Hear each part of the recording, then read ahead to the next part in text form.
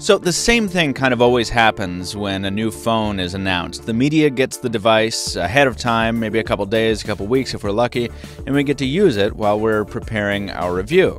Then the date and time of the press embargo arrives, the embargo lifts, everybody posts their review at once, and it is a giant, big frenzy of activity. There's commenters going nuts and defenders and attackers, and it's just a huge explosion for about a day. And then everything disappears.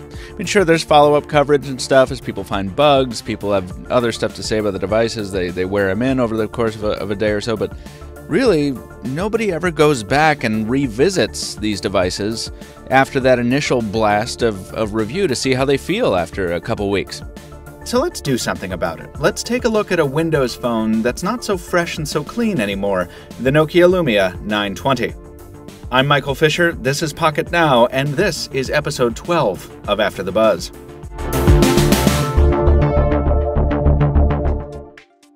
The Lumia 920 was Nokia's chance to fix the shortcomings of the earlier Lumia 900.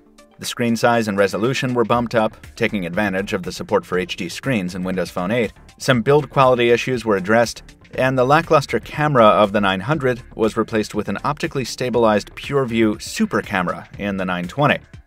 So, how have all these enhancements held up over the intervening months? Let's take a quick dive into hardware and software to find an answer. We covered this model's physical reliability in an earlier video called Lumia 920 Durability Report, which you should check out. In short, our in-house unit has held up excellently over 3 months, showing only a few scuffs and scrapes despite never being protected by a case and being dropped on hardwood floors repeatedly on its face. Despite no longer being the hottest ticket in town, the Lumia 920 continues to draw curious glances, especially our white version here.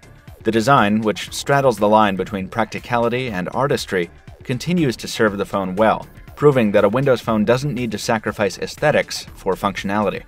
The battery still holds up fairly well under moderate use, and the camera continues to do a wonderful job. More on this in a minute. In terms of hardware, we're only worried about two things as the 920 gets a little gray around the temples.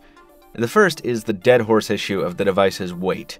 While we like the substantial feel of the 920, the fact remains that anyone coming from another modern smartphone will absolutely feel the 185 grams of the Lumia 920, and not everyone will like it, especially if the trend toward lighter smartphones continues in 2013, which we expect it to.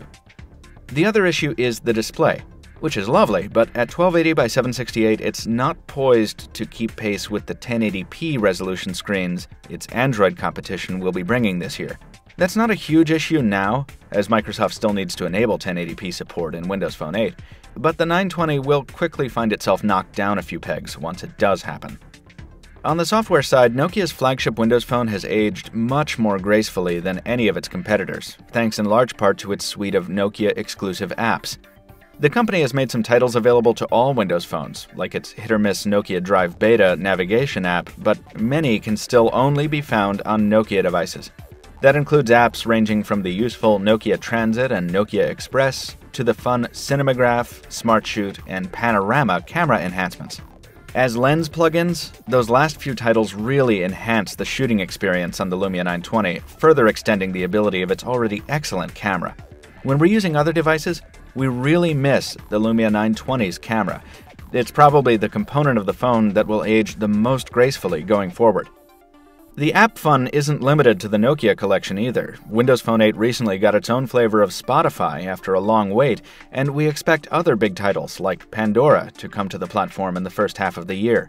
And the core assets of Windows Phone that make it a pleasure to use, its fluid responsiveness, stability, and its modern interface design, have remained unimpeded by software updates and our ever-growing collection of apps and media on the device. It runs just as smoothly as it did on day one.